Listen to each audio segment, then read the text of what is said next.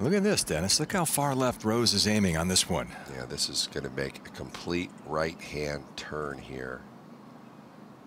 Probably playing 20 feet of break. Look at it just aggressively move to the right. And this on a good line. It's got a chance. Real good chance. Wow. How about that one?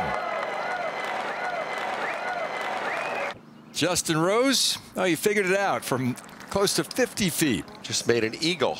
Oh, excuse me, a par. It feels like an eagle for sure, making it 3 at 18. That hole's playing longer than 16 right now with the wind conditions. Well, this was worth another look. Let's admire it one more time. Rose would have been satisfied to get down in 2 from back here, but right about here, it had the proper pace and line. Fantastic.